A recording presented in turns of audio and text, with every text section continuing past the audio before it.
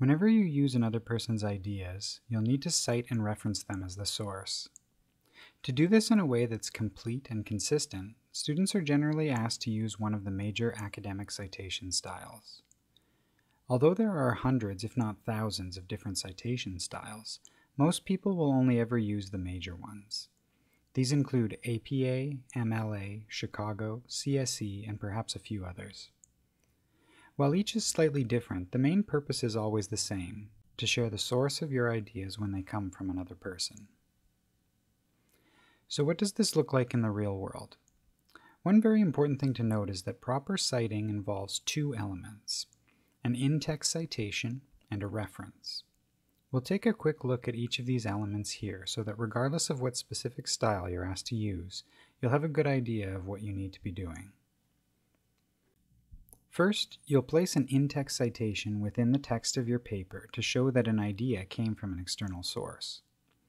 Depending on what style you use, this may be the author's name and year and perhaps a page number in parentheses, or it may be a numbered footnote or endnote. In any case, the in-text citation goes right next to the idea you're using and is meant to identify the source without interrupting the flow of your writing. Here's an example in APA style. I include the author's name and the year, showing my reader that this idea came from that source. The full information about the source will be included in the second element, the references.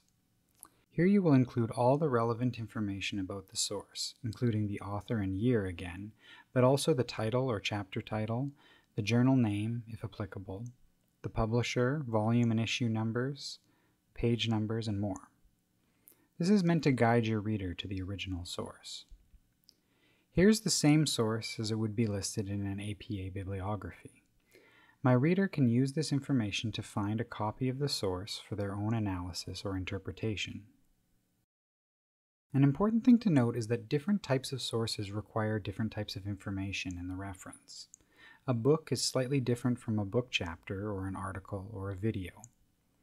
You can get complete examples of how to cite different types of sources in the style guide or by consulting a summary online. We'll link to some good summaries in the resources section of this tutorial.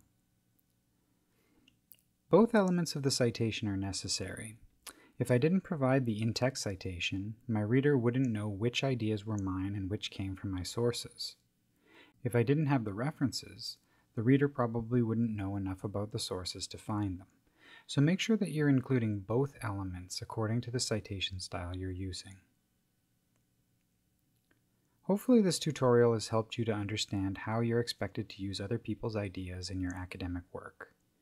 If you're struggling to understand how to cite and reference one of your sources, or unsure of any aspect of what we've covered in this tutorial, you may want to talk to your professor, or come ask us in the library. These styles take a while to learn and even longer to master, so it's normal to have questions. The most important thing to remember is to always give credit to the sources you use. This will help you to honor the work of others, to give your own work a polished and academic quality, and help you to avoid plagiarism and do honest work.